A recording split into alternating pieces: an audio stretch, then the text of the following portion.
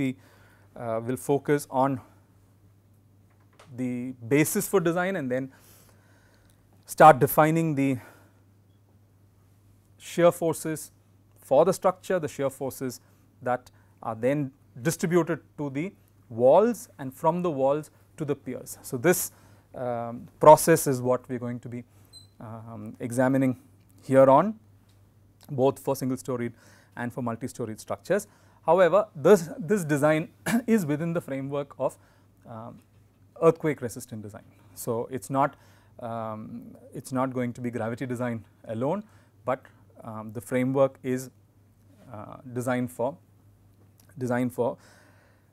a combination of earthquake force and gravity forces, which is dead plus live load. So, we are basically looking at arriving at a distribution of demand, axial forces, bending moments and shear forces for a combination of earthquake load, dead load and imposed load or the live load itself. So, the starting point is again, as far as the seismic design is concerned, you have the design configuration, the plan configuration that you have arrived at, and we have to choose the type of system that we want to actually design, which then leads us to what sort of a response reduction factor can you use in the design and arrive at the horizontal seismic coefficient, which then determines what is the total base shear that the structure is going to be designed for.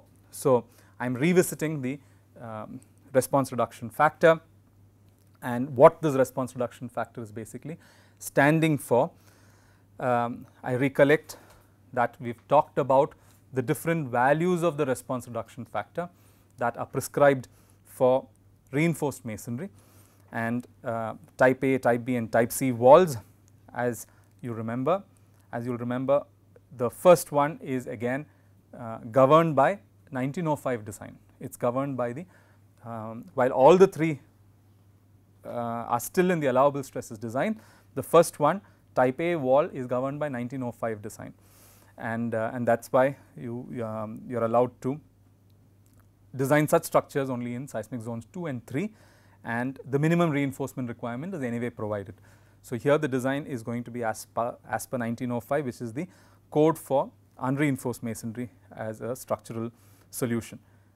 B and C, we are allowed to go to R factors of 3 and a maximum of 4 for type C wall, which is with special reinforcement, what we call special reinforcement. We just looked at the percentage of reinforcement, which is about 0.2% combination of horizontal plus vertical and minimum of 0.07% in any direction.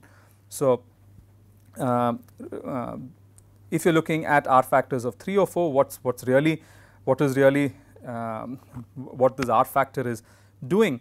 So, this R factor is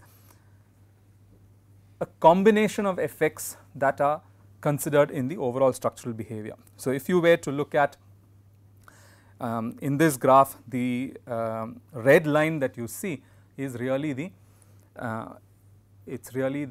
overall lateral force design of the structure, overall lateral force response of the structure. So, you have lateral force on the y axis and the roof displacement. It is a control node that is being considered at the top of the structure, and we are looking at how this structure behaves as the lateral force increases, and finally, there is failure in the structure by the mechanism, by any mechanism that is formed leading to its ultimate behavior. So, if you look at the red line, which is really the actual behavior of the structure, we are then looking at certain important points on this force displacement behavior, which gives us the basis for the definition of the R factor.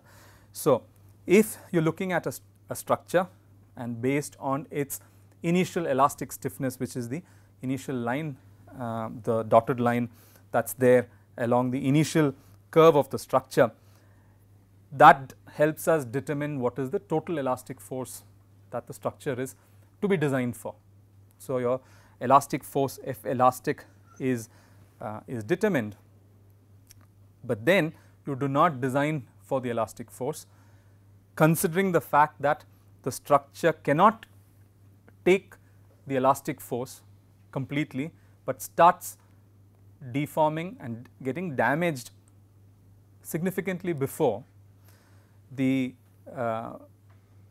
behavior of damage formation that you observe in a given typology of structure needs to be accounted for. And therefore, F elastic is not something that you would design for, you will have to estimate what you should be designing for. So, to be able to arrive at what you should be designing for, once we have defined F elastic, we need to go and define what is this yield force at which the structure starts showing significant deviation from elastic behavior, and that is your second stage, Fy. Now, unlike metal structures, again when you are looking at metal structures, it is an assembly of several elements. It is not a single metal element, it is not a single bar in steel that you are looking at, it is an assembly of several metal structures. Even there, it is not going to be a marked point as far as the yield of the structure is concerned. So, defining what is the force corresponding to the yielding of the structure is not something that can be defined objectively. There is a certain amount of difference depending on the approach one would adopt in defining the yield force. And typically what is done is you have a nonlinear curve, which is the red curve here is a nonlinear curve, and to define a point which is the yield force in the nonlinear curve is not straightforward.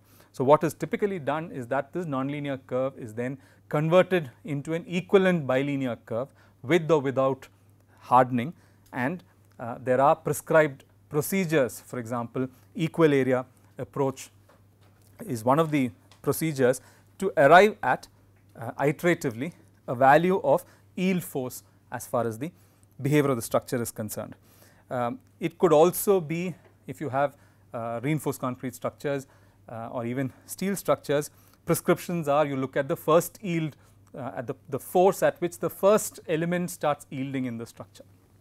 But then, as I said, there are different ways in which that is approached. So, let us say that using an analytical approach or using some specific prescription such as first yield, you arrive at the yield force of the structure. Then this ratio between the elastic force and the yield force of the structure is the ductile behavior owing to ductility in the behavior. That is, the structure is now yielding and the displacements in the structure are going to be significantly larger from that point onwards. And therefore, this ratio of the ultimate displacement of the structure, delta u, to yield displacement of the structure, ultimate displacement to the yield displacement is the displacement ductility of the structure. So, the first parameter, which is due to ductility, F elastic by Fy, is capturing that phenomenon of the ductility available in the structure. So, that is where you have the first contributory factor. We designate ductility with the factor mu. Displacement ductility is what we are basically referring to, where this displacement ductility of the structure is nothing but, because it is now going on almost horizontal, the ratio of delta u to delta y. So, reflecting delta u to delta y using this r mu, we are really talking of this ratio F elastic to Fy. So, that is the first part. Then you also have overstrength. So, you expect a certain material to yield at a specific value, which is what on an average that material should yield, but depending on manufacturing processes, depending on existing defects, depending on the fact that materials will have variability, material will have an overstrength and will not necessarily yield at that particular value exactly, and therefore, there is an overstrength factor that needs to be accounted for, and that ratio is brought in by this Fy by Fs. Now, this Fy by Fs is a value that is greater than 1, and depending on the type of material we are looking at, one would be able to arrive at what is the correct overstrength factor that you should be using for a given typology. How much should I use for reinforced concrete? How much should I use for steel? For steel, these values are much lesser because it is a material which is not affected so much by variability, but for materials like masonry and concrete, Fy by Fs is a significant number and cannot be neglected. That is taken care of by the second factor, R omega here, which is actually due to the overstrength. So, Fy by Fs is that element that comes in, and the third one is the design approach that we are taking. So, if we were designing for strength, if we were adopting limit state design and doing ultimate strength designing at a limit state defined by ultimate behavior, then we would have actually stopped at Fs. If we were doing strength design, we should have said Fs is our design force. However, in this particular case, we are using the allowable stress approach, and therefore, Fs is not what we would be designing for. We use a factor of safety to further bring down the design force, and therefore, the third component of response reduction that we are bringing in is due to the allowable stress approach, and that is your Ry that is sitting here. So, Fs by F design would define what that factor itself is. A simple analogy here is when we were looking at compressive strength of masonry, right, using a prism test, we then looked at the basic compressive stress, which was 25% of that compressive strength from a prism test. We were bringing in a factor of safety of 4. This is analogous to such a situation where I know that the material is going to yield at a certain value or fail at a certain value, but I do not want to design it at that level, or I already reduce it for overstrength and then further reduce it for a factor of safety, and that is what is reflected here as Fs divided by F design. So, our omega is taking care of the overstrength. So, you are really looking at Fs by Fy by Fs. You are then looking at Ry, which is your Fs divided by F design, which is the design force under the working stress approach that you are adopting.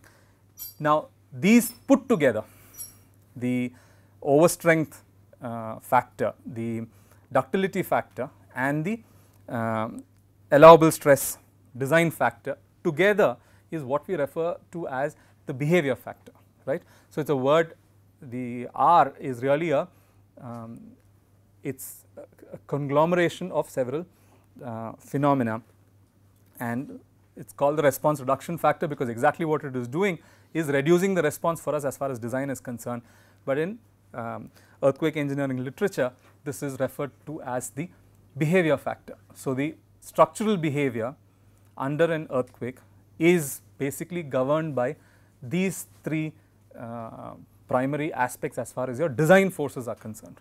If you want to bring in your allowable stress design, you bring in Ry, but you have to anyway consider overstrength factor and ductility factor. So, that is our starting point. So, with an appreciation of what R factor should you use, we then go and define, depending on the zone we are sitting in, what the design seismic coefficient is. Now, adopting the design seismic coefficient implies we are also choosing the design force for which we are designing, and that is what we see the design basis earthquake being Z by 2, which is the zone factor by 2 multiplied by the factor that tells you what is the demand level depending on the period of vibration of the structure, which is Sa by G, divided by the response reduction factor, but this has to be qualified again depending on the importance factor of the structure.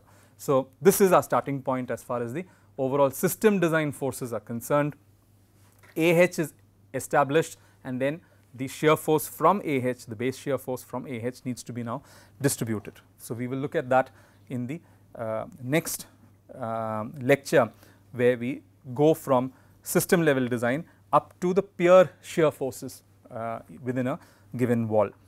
Thank you.